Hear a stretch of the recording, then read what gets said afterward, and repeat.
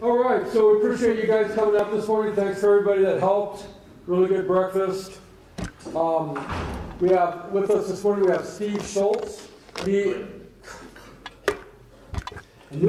guys messed me up with that whole Clayton Schultz. Yeah, I got a bunch of names in my head. Sorry about that. Clayton Schultz. And I might get this part wrong as well, because I wasn't planning on doing this, so I apologize. But you're the director, is it the Western Institute? West Institute, which is in conjunction with the Shepherd's Theological Seminary that Doug Bookman, who you guys know, is a part of. And so he's also a pastor, and he's going to come share with us this morning whatever's on his heart.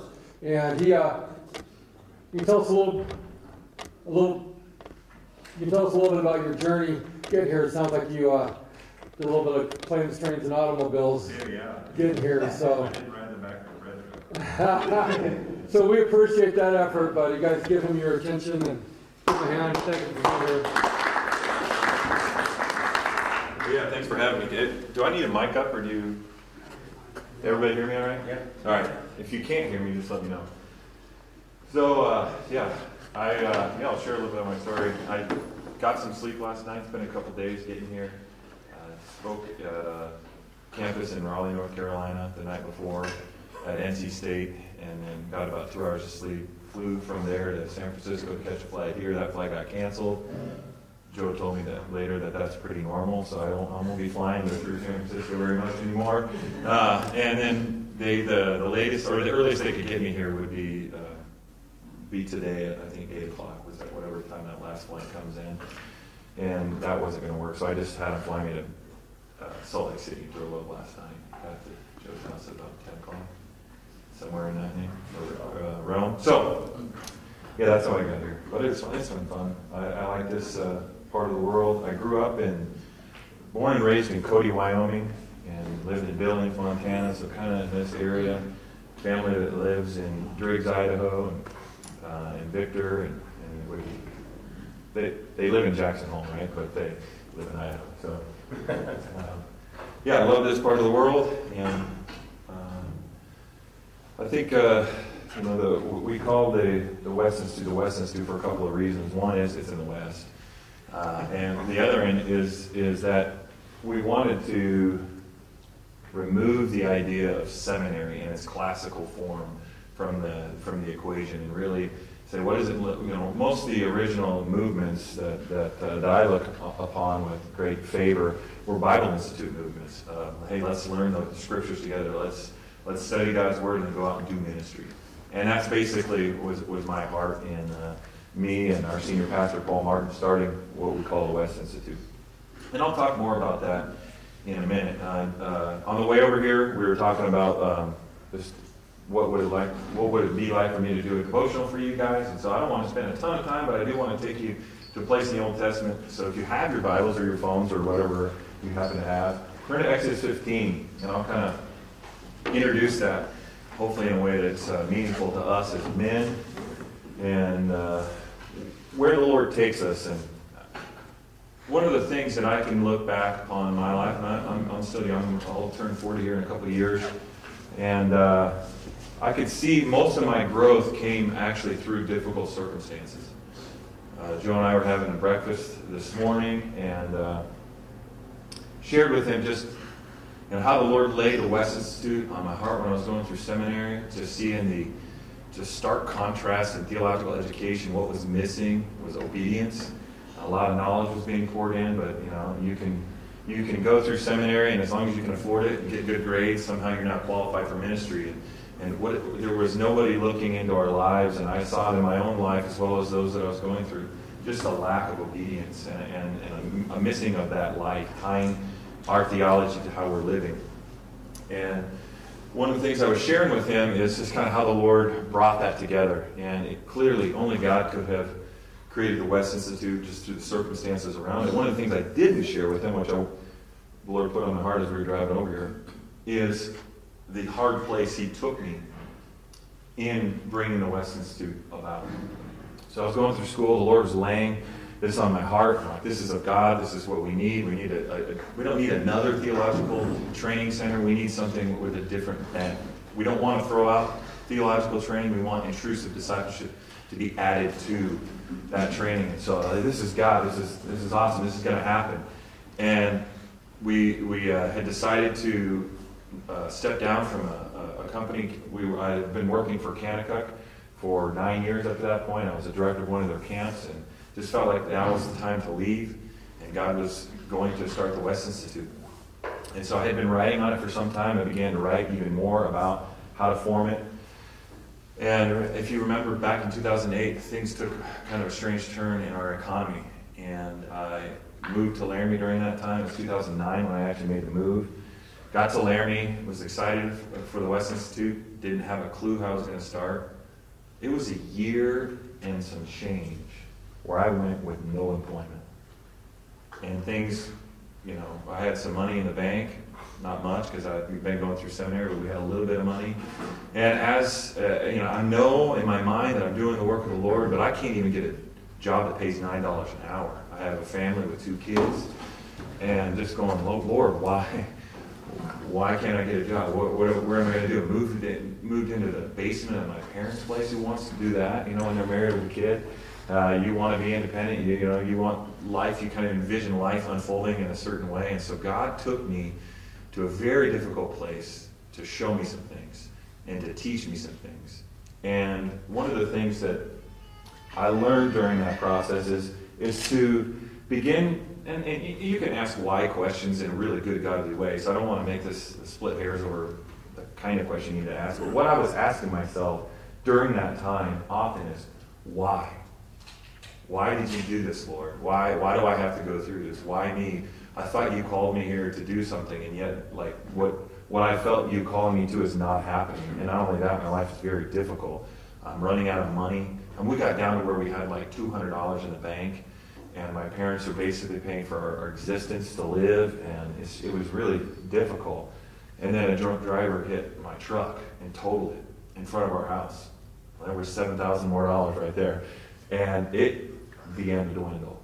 And I was like, I got to get a job. I'm applying for all these jobs. The economy's in a bad place. Well, God was showing me, and He was building things in me that I needed to know and experience and come to realize before He would start the West Institute. So He took me through a difficult thing, but then I began to ask the question, what are you doing, Lord?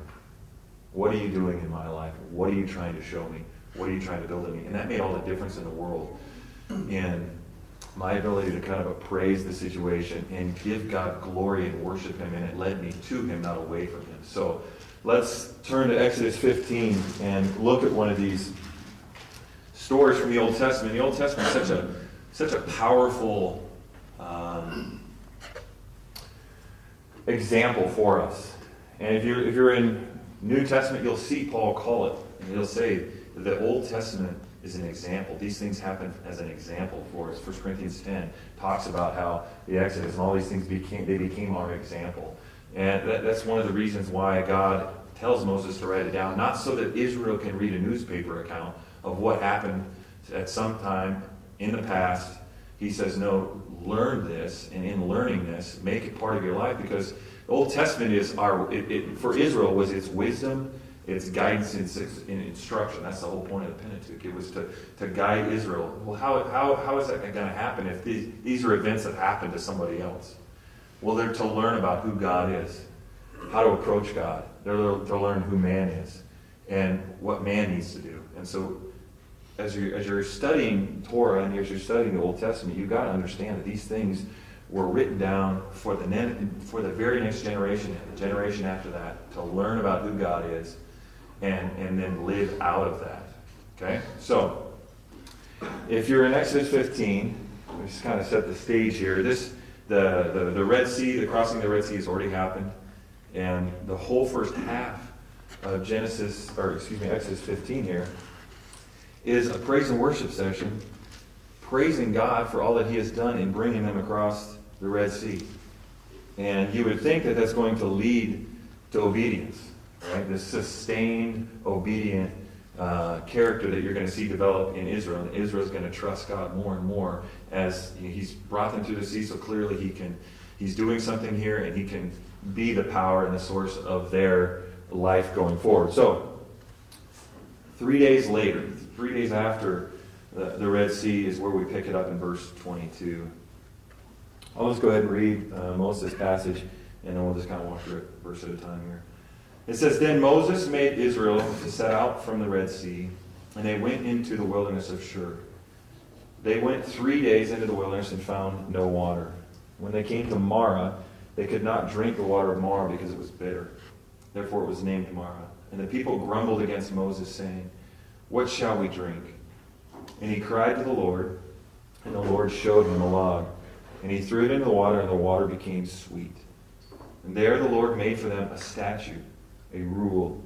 And there he tested them, saying, If you will diligently listen to the voice of the Lord your God, and do that which is right in his eyes, and give ear to his commandments, and keep all of his statutes, I will put none of the diseases on you that I put on the Egyptians.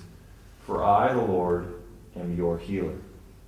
And then it closes that section with saying they left there and they went to Elim, and there was fresh water.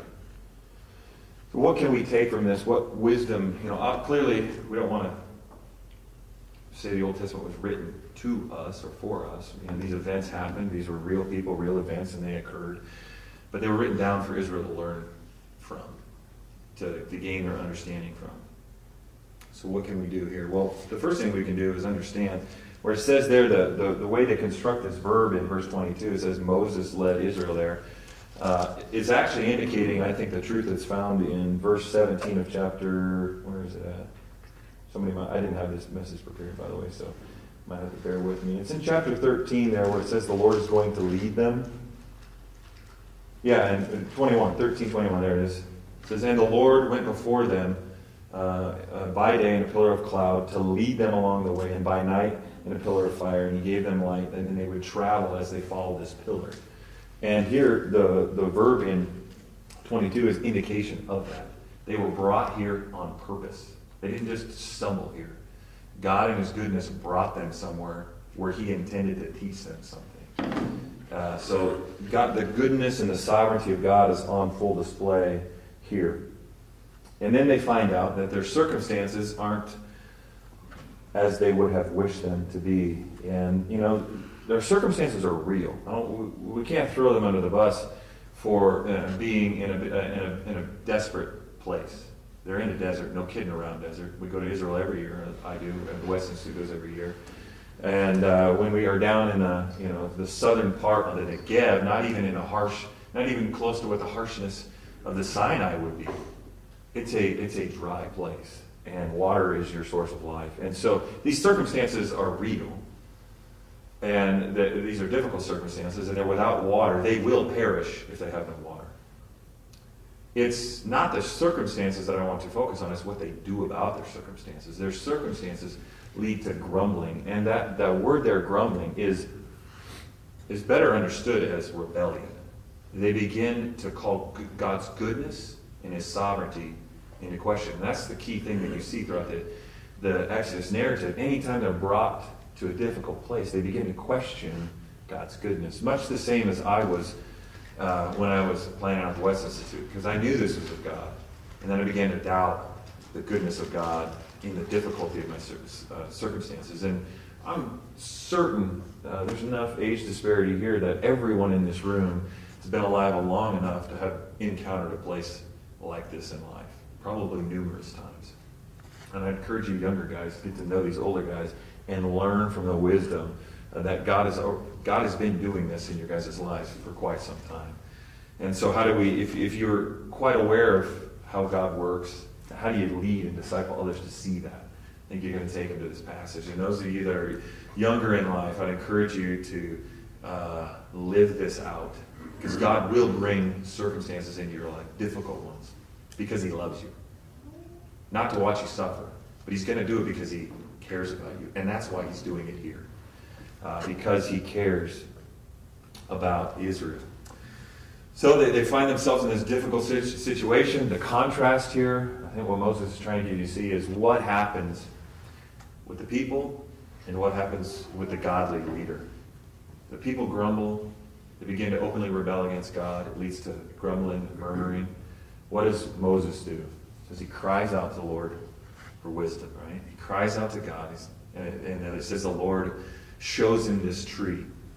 Takes the tree and he places it in the water. The water becomes drinkable. And sometimes if you read the commentaries or you're listening to people teach on this, they get hung up on, okay, what was this tree? Is this repeatable? I don't think the story has anything to do with the tree.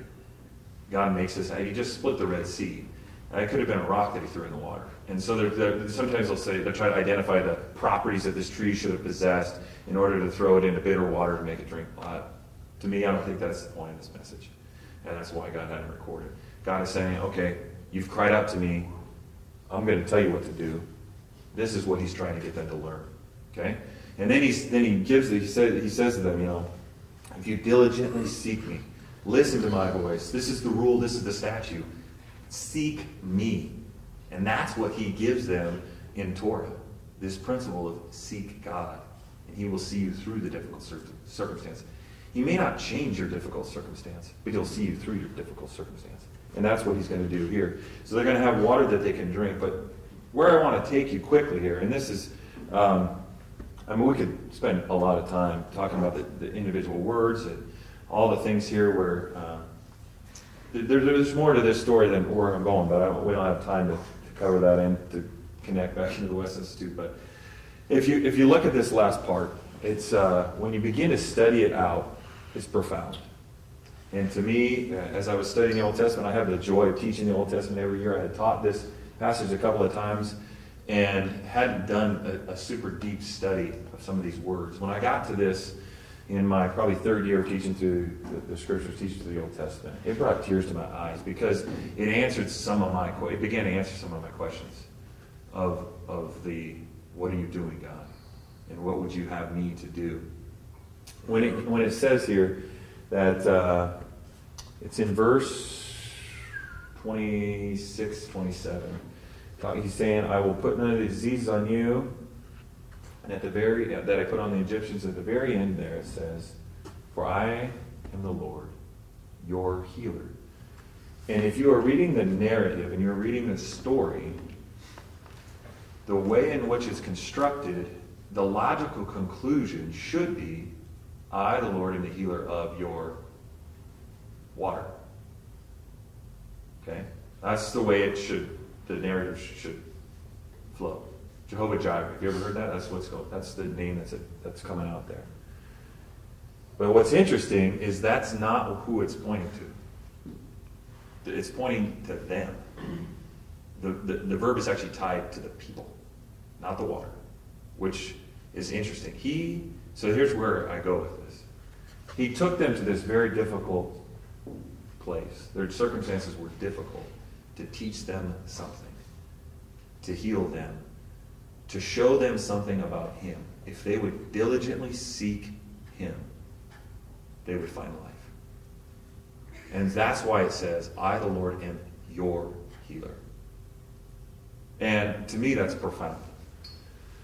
That, to me, makes navigating difficult circumstances and life a whole lot easier when we understand what God is doing in our lives often. And I've encountered, and I know that I'm going to encounter more difficult circumstances in my life. I've encountered some kind of gut-wrenching things that if I had to go through, God has brought me to some difficult places. But in all those things, I can see where he is refining my character, where he is eliminating things in my life that need to be eliminated. And these difficult circumstances are not in my life because he doesn't love me. They're in my life because he loves me. And if we can understand that ourselves, if we can disciple others to understand that, it's a beautiful thing. Now, I want to take you to a place where, you guys have been exposed to Dr. Bookman, right? Everybody's kind of familiar with Dr. Bookman? He's my favorite New Testament professor. Because when we're in the New Testament, we spend more time in the Old Testament. And he's always showing you that the Old Testament is leading and informing the New Testament. It's not this isolated document. And I think what you have in the New Testament often is just a restatement of what's going on in the Old Testament. So turn to James, one of my favorite books.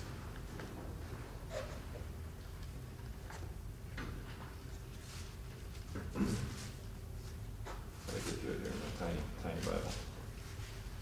All right. So James chapter 1 says this. You guys, you're super familiar. Yeah, most of you probably have James 1, 2 memorized.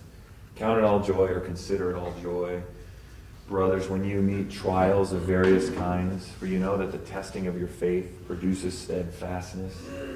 Let steadfastness have its full effect, that you may be perfect and complete and lacking nothing. Now, often if you're listening to a message or you're reading a commentary, it ends there. And verse 5 is often set off as a separate topic. But I don't think it is. I don't think the way it's constructed in the Greek, it's a separate topic. I think it's highly connected to what's above it. It says in verse 5, if any of you lacks wisdom, let him ask God, who gives generously to all without reproach, and it will be given to him. But let him ask in faith, not doubting, not being tossed to and fro. What's the wisdom? Often when you hear this passage taught, it's as if the word wisdom was a blank line in the Scriptures. Underline and then insert. If you need something, ask God and He will give it to you. That's often how it's taught. But it's not what it's saying. It's that if you lack wisdom, what would the lack of wisdom be connected to? The trial, right? That's what it's connected to. He's saying, count it all joy. Consider it joy when you face trials, when you face difficulty in life. Why? Because God is doing something. And if you lack the wisdom to see that and understand it,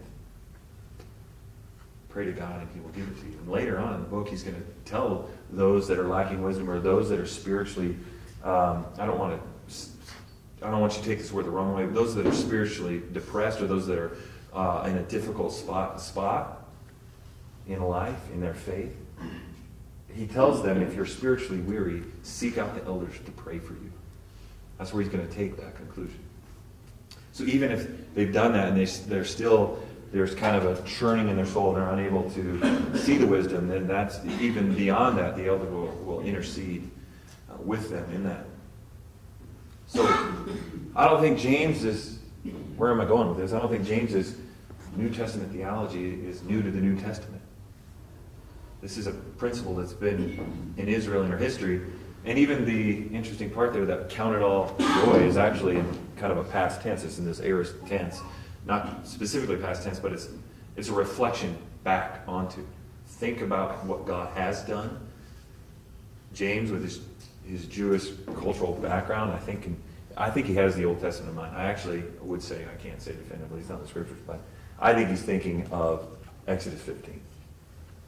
I think he's thinking of the Exodus account in general. That God took them to very difficult places to teach them things. Now, some of those, we find, some of those learned the lesson. Many did not. Israel remained hard-hearted often. As can we. We can be hard-hearted believers who begin to question God's goodness. We can become callous, and we can begin to lose and lose our grip often on the goodness of God, which brings a tremendous amount of anxiety, brings hopelessness at times. And so, as men, I'd encourage you guys to, if this is something that you have a firm grip on, I praise God for that. And I would ask you to disciple younger men to understand that. Those of you that are younger, I'd encourage you to walk with older men who can tell you some of the places that God has taken them and what they learned in that. I needed to learn that the West Institute would not be built on me. I've been doing it for a long time. My identity was highly wrapped up in it. And this would have been something that I created. But my soul can rest in what I'm doing. He can move me out of the West Institute, tell someone else to continue that on. And I with confidence, know that my identity will no longer be tied to it. Clearly, it wasn't something I brought about. But God used me and many other people to bring something about. And I needed to learn those lessons. And he brought me to those places because he loved me. So I'd encourage you guys to make that something that is significant in your life, because we all encounter difficult things, all of us. I think it's one of the chief ways. I call this the way of the Father. I think this is one of the chief ways God actually refines us. He takes us to difficult places, because what gets exposed wouldn't have been exposed otherwise. We desire comfort. We desire ease in this life. And this leads to so much hopelessness. In our cultural understanding of Christianity, we've painted this: God loves you, He wants to be your best friend, He wants to lavish you with things. Well, not all of that doctrine is bad. It's good. He does love us. He cares. He lavishes His grace upon us. But not often how we think of that. When I look back on those difficult circumstances where I barely feed my family, He was lavishing grace on me. Because he didn't want me to stay where I was at. He wanted me to grow and become more like His Son. And I needed those lessons in my life. And I'm confident there's going to be more lessons to come. So, let me transition. I pray that we can take that with us. That's kind of, in a nutshell, what the Lord has laid on our heart as we have kind of formulated what this thing that we call the West Institute is all about. We want our students to get and receive a really good theological education, but we want to marry that to their life. One of the things that I notice in my life, and I see it at seminaries all the time, is there becomes this pretty profound gap between what we know and profess about God and how we're actually living. And most of our students that enter in, especially the younger students, they're 90, this is made up statistic, but it's really close to being accurate. 98% of our male students have entered in addicted to pornography. Probably 70% of our students, male and female, have come into our program and they experience tremendous amount of anxiety on a day-to-day basis, tremendous amount of hopelessness. Yet those same people could write a paper on the sovereignty and goodness of God and ace that and get an A on it. And those two realities should not go together. If God is all sovereign and all good, I should be at peace and rest, no matter my circumstances, right? And so in creating that, and looking at what we just walked through in the Old Testament here, the reason we have theology is so that we would go to God rightly, that we would find life in Him. And Pastor Joe and I were talking about this a lot this morning. We often try to find life in all the wrong ways in our doctrine as a source of pride. And so the kind of the genesis of our school is, what does it look like for us to do something different? Not throw the baby out with the bathwater. So our program is a 1-year intensive program, and it's, in all honesty, I think it fits so many different categories right out of college. You've got probably the best opportunity to set aside a year of your life and come to us. We've had over half of our students have been married with kids, which was a head scratcher for me. I was trying to figure out, why are all these families coming out? I thought, this program seems kind of rigorous. Like, they can't, you got to provide for your family. How are you going to check out a life, not have a job, just do school? God has brought lots of families with lots of kids. And I think in 1 year they can do what would have taken them 4 years. And through family, through them raising support, they can go through and do that. And then now we're starting to see second career people come. Instead of going to seminary for 4 years, now to say, I want to take this second part of my life and I want to devote it to the Lord.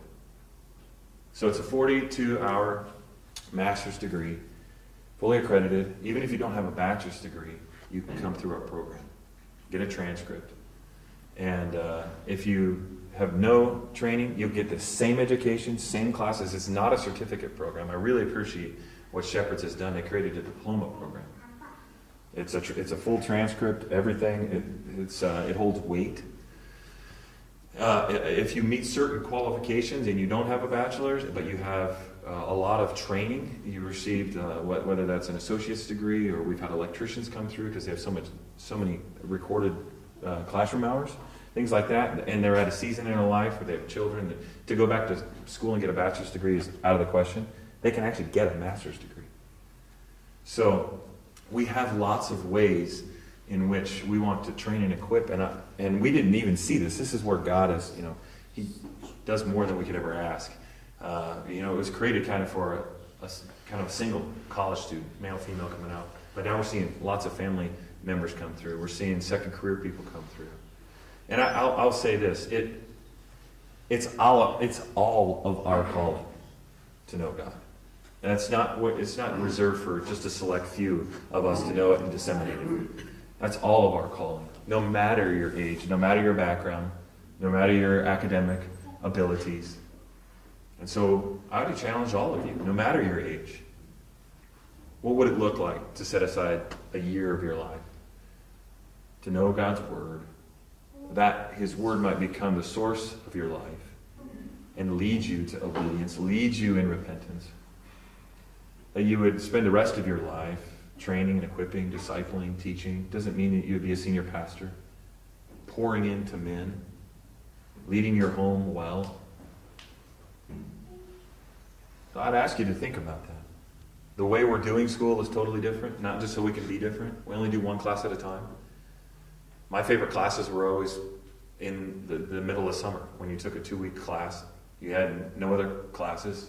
You're not writing 4 papers at the same time, taking 4 exams, doing all that. I couldn't hold all those things in tension. It's hard for me. So let's just do one class at a time. So we're in class for 2 weeks. Take 2 weeks off. 2 weeks. Sometimes it's a week, and then we do 3 weeks. So we'll do Old Testament. Oh, actually, the first class we do is how to study the Bible. It's just English Bible. How do you study the Bible? Knowing, so we can say, this is what God is saying. And then we do Old Testament 1, Old Testament 2. Then we do historical theology. How did we get to where we are today? Why aren't we meeting in the Catholic Church? And then we go to Israel. All of our students go to Israel with Dr. Bookman, which should be a plea in and of itself to get there before he's no longer going to Israel. Because then you'll have to come with me and it won't be near as good. Guarantee you. And then we do New Testament. And then we go through the systematic theologies, and that's your year. And it's a wonderful year. We meet with our students. We do a lot of intrusive discipleship. We gather together weekly for 3 hours at my house. My wife meets with the females, the spouses, and I meet with the males, the husbands. Sometimes we'll have female students go through. I really value both couples getting an education and both couples spending the rest of their life shepherding and the wife leading young women, discipling them, growing that next generation of women up. Not everyone does that, which is fine. But what would that look like to come out and do that? Those 2 weeks off, sometimes 3 weeks, sometimes just a week, depending on our class schedule. But the norm is 2 weeks. Take that time off. It's available to all. It's not a requirement of any. We do a lot of outdoor activities. We have a gear room. We've got everything from whitewater rafts to backpacks, sleeping bags, to ice climbing equipment. We do a lot of different things. We live in Wyoming. There's not a lot of things to do. You guys live in Idaho. If you don't do things in the outdoors, I don't know why you wouldn't, but it's kind of like, what else are we going to do in Laramie, right? So, and the reason we do it is it builds community. I like to take people to do things they've never done because it usually exposes sin. It exposes fears. It puts them in an uncomfortable environment. You got to love people when their soul is kind of being churned up. Take them on a 30-mile backpack trip. They've never done anything like that in their life, and you can see how well they love people in a stressful environment. So that's one of the reasons we do it. But yeah, if you have any questions, I have a ton of information on it. I have some stickers. I've got brochures. Or if you just have a question about something else, I'd love to get to know you guys. I'm going to be here through Sunday afternoon. So I've just been here. This is my first time here. First time getting to meet Pastor Joe. We kind of have this background connection with Dr. Bookman and just kind of where his schooling has been. So I feel like I've been here before a little bit. But yeah, I'd love to get to know you guys. I'm looking forward to being here, being part of your church service, and just being a part of the body for the next couple of days. Going to watch Boise probably roll over Wyoming tonight pretty easily. So Can we do some questions now? Yeah, by all means, yeah. This is the first time we've met too, so I've been looking forward to getting to know you. And I know Joe's excited, I'm really excited. These guys aren't very far away, which is really cool for us. And so it's a neat challenge, you know. I mean, I went back to seminary when I was, 44. And, you know, your devotional was cool. I called my dad crying one day, halfway through seminary, and he goes, you know, it's part of, this actually isn't very encouraging to get you guys to go back, but Dad said, yeah, it's kind of part of seminary, is that struggle. And I think in a lot of ways he's right, you know, that God just kind of holds your head under the water for a while to teach you and grow you, and that was certainly our experience going through. When your car get hit, did you mean you took that $7,000 and lived on it for a while? Yeah, until it was gone too. Yeah, we totally did that. Our car got hit like 3 times, and every time we got a little bit more money. It's like, we got rear-ended on the way to Dr. Barrick's class. He wasn't very happy I was late. I don't think he ever even knew my car got totaled that day. But we got like $8,000, I think, for that. Lived off that for a few months. Yeah, God has a sense of humor. But I want to leave a little time for questions if you guys have any. Are there opportunities for anything other than coming and partaking in that full year? There is. There's one opportunity. And I don't know how conducive it is. I mean, we make it fully available. It's called the Bible Institute. One of the things I realized going through seminary is even though you have all these good Old Testament survey classes, you're not in the text all the time. You're not going verse by verse through every book of the Bible. You're kind of left to do that on your own.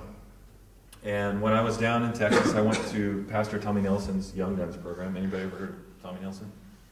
Pastor down south, Denton Bible Church. He has this program, discipleship program. And how he does it is you meet together 6 in the morning to 8 in the morning. You go through the whole Bible, verse by verse. Well, you actually pick New Testament or Old Testament. And I was like, man, this is the first time I've read through it several times. It's the first time I've gone through verse by verse and understood what's going on. Because there was someone leading me through it. Someone helped me understand how to do it. And I said, we've got to make this a part of the West Institute. It's not part of the degree. It's not part of any of that.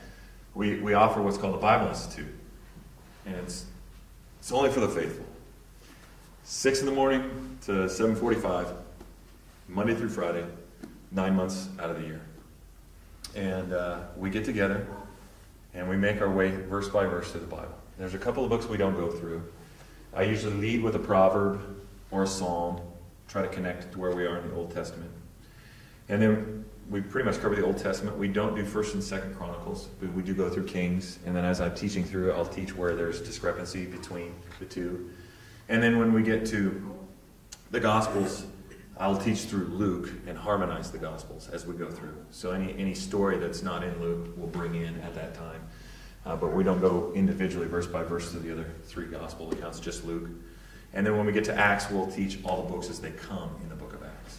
So it takes us a long time to get through Acts as we're making our way through the New Testament. And what we do with that is we stream that on Zoom. It's like Skype. And so we make that available. The cost of that program is $1,000, so it's $250 a quarter. But we always say this. Money will never be an issue getting into that program. If you can give $1 towards it, then we'll give you a $999 scholarship.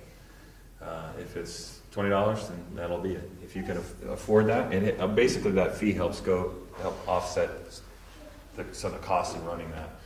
And we make that available to whomever. We have about 7 people each morning that join us from Skype. We have one in Texas, Louisville. And we have to work through some technical difficulties sometimes. Sometimes the audio is not very clear. Sometimes the recording did get started. But for the most part, it'd be as if you were in the room with us. You can ask questions. You can email me questions. And it's just a good way to go through the Bible. We start that Labor Day and run through the end of your normal college schedule. We probably would be very close to following Boise State's schedule. We run our schedule off of the University of Wyoming. So the only day we teach that they're not in class is Labor Day. We celebrate Labor Day by working. So That is one thing that you could get involved. You could always take a class if we're offering it, and you, based on which class and which professor, you might be able to zoom into that. You could just audit the class. You could take it for credit if you wanted to. There's ways in which you can do some things from here. So there is some distance learning possibilities. There is. Okay. All right. Any other questions, guys? Well, we've got them up here on the hot seat. Obviously, the year's pretty short, right? Like, how do you deal with languages for? Because I mean, I imagine you're trying to dive in deep. So, how do you deal with that challenge? We don't teach the biblical languages in our degree. Basically, that's the difference between our degree and the MDiv. You can go on and get the MDiv, and the cool thing about coming to Laramie, first, is the students that want to go on and get the MDiv and even know that going into it, they've just cut a year. They did what takes 2 to 3 years in 1 year. And so all they would have left is the biblical languages, and then about, usually if they're going to specialize in Old Testament or New Testament, 1 or 2 additional courses in that, and then an additional preaching course. And they're done with their MDiv. So they can knock out the MDiv in 3 years. And it's feasible. It's doable. 100% of our degree is transferable to Shepherd's Theological Seminary. Most any other school will take our whole entire degree because it's so core. Old Testament 1, Old Testament 2, systematics. We're not highly specialized in some of these courses that would not transfer to another institution. So if you know you want to go on and you want to be preaching from God's Word on a regular basis, I'd encourage you to learn Greek and Hebrew. I think it's super valuable. There is a way for our students to stay in Laramie and actually finish their MDiv now. They can do that as well in a second year. And we're starting to do some of that online now with Shepherds. So our degree actually comes from Shepherd's Theological Seminary. The West Institute is a teaching site that's a joint effort between Laramie Valley Chapel and Shepherd's Theological Seminary. We call it the West Institute. So how many years is Shepherd's program? Shepherd's has been around a long time. Or no, I shouldn't say a long time. Dallas has been around a long time. Shepherd's has been around for a good amount of time. They started out of kind of like an institute effort, and it's out of Colonial Baptist Church. If you ever heard Wisdom of the Heart or Pastor Stephen Davey, that's the president. He's the senior pastor. How long is the Bible program? Right. So 3 or 4 year program. Oh yeah, they have. It's kind of short, almost 1 year to me. Yeah, they don't have. Theirs is a just standard like come take classes. If it takes you 5 years, take it 5 years. They have a master's of arts in Christian ministry, in biblical literature. They also do the MDiv. They have a women's MDiv program. They have a variety, kind of your standard seminary offerings, and then they just offer courses that you sign up for. So that would just go at your pace. However, some people would move there. Our students get done in a year, and I think it was 2 years ago, one of their students graduated, and it was his 11th year. So it took him a while to get through. The standard for MDiv is 5 years on average, sometimes 6. If you averaged out the amount of time it takes you to get through. Most of your MA, theological studies or Christian ministry degrees are going to take you 3 to 4 years. They can be done in 2, but usually life slows you down a little bit. So the idea really your seminary is kind of a starting place, right? Or it's an idea for people who are already in the workforce to really get a good Bible. Yeah, because 1 year seems short to me in one sense. In one sense, it's not. It's really great. Who has time, when they're working full time to sure. You can maybe take a year out. So I can see where it fits. I'm not trying to be negative on something. Yep. I can see where it fits. You can take 1 year out. Yep. Some people just be a starter. I went to Bible school too. And we went through every book of the Bible in 2 years, and still seemed fast. Yeah. Yeah. And so that's what I was trying to balance. And it seems great that somebody could take a year out of their life, and when do you get a chance to take a year out of your life, 2 years out? I never traded the years I had to take out of my life to go do that. But it seems like it could be just a starter, right? It can be, yeah, or absolutely. For somebody who's in the workforce who just wants to understand the Bible better, I can see that. But absolutely. It seems like 1 year is kind of fast. It is, but the way in which we're doing it, it's so different. If you went to state school, I think you can understand, but seminary is even more difficult, I think, because you're when I was at Dallas, I was in Old Testament 1, New Testament 1. My first systematic was systematic 3 or 4, had them out of order.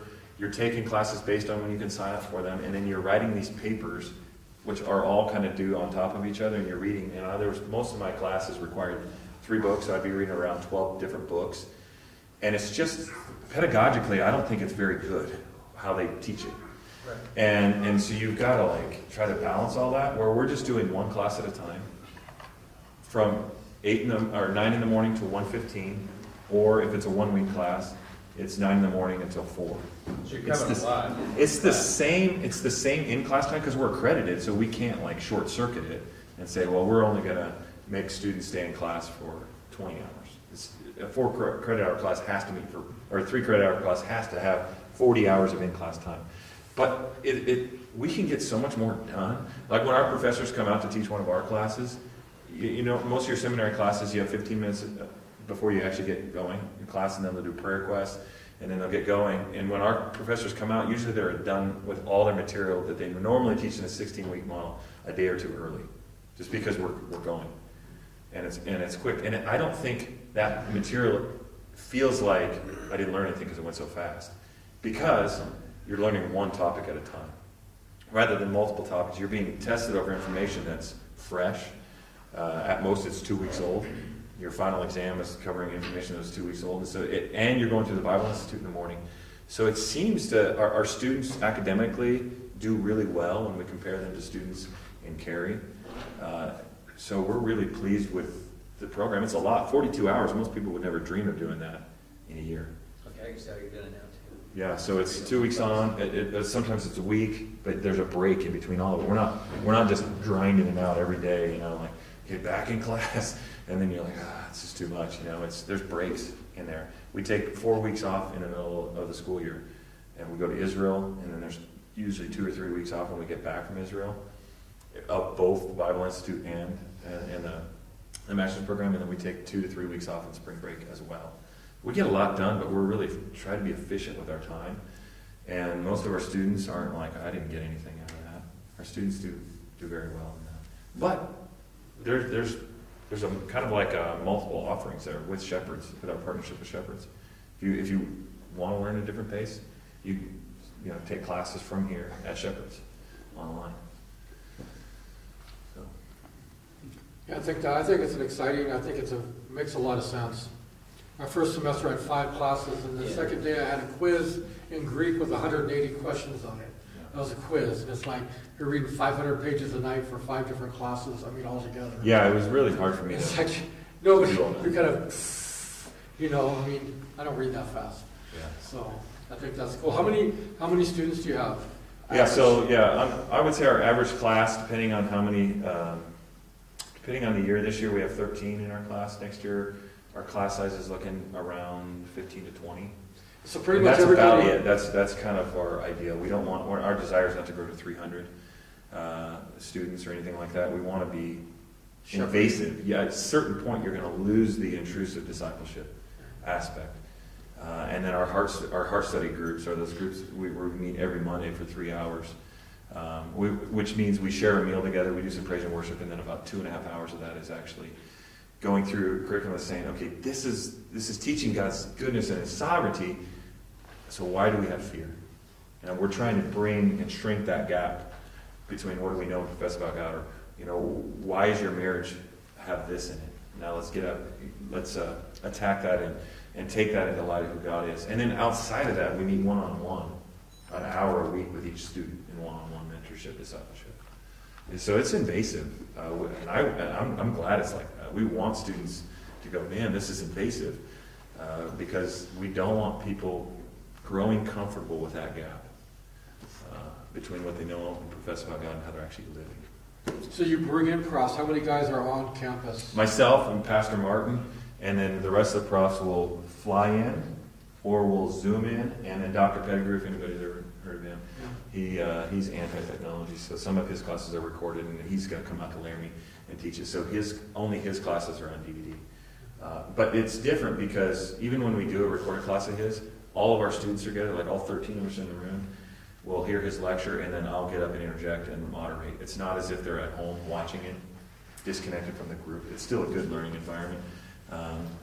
But his classes they're actually he's stepping down as dean provost and only going to do teaching. So he'll be able to come to Laramie now and teach his classes. His load is changing. Awesome. Good. Any other questions? Doesn't have to be about the West Institute or Sugar School Seminary. Talk football, whatever.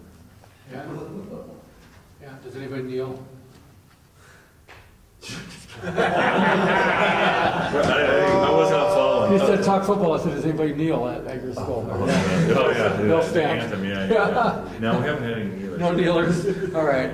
Well, thanks for coming. And I just encourage you guys, if there's something that, you want more information on, if not, keep it in mind. We're, as you see people that are maybe looking for this type of experience, we definitely would like you to consider, there's other places to go, as you know, but I think this would definitely be on the short list of places that you want to take a look at. And so let's pray for them, and then you guys can hang around.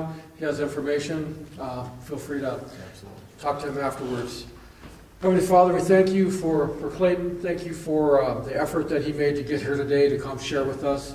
And God, we just want to lift up this West Institute, the fruit that we see coming out of there. We just give you the credit for, God. We just pray that you'll continue to sustain them, to bring the right students.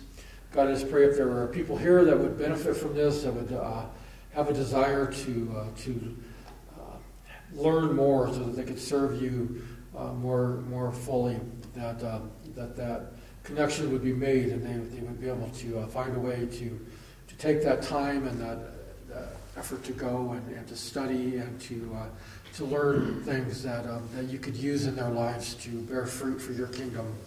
And so we just pray that you'll continue to support and send the finances and the energy and the people that would make this institute exactly what you want it to be. I pray that you would protect them from anybody that would come and want to insert any falseness or anything that would be less than what you want them to be doing, God, that you would just protect them from that. And so give Clayton, I hope he has just a refreshing weekend, and just pray that he'll have a safe journey back home.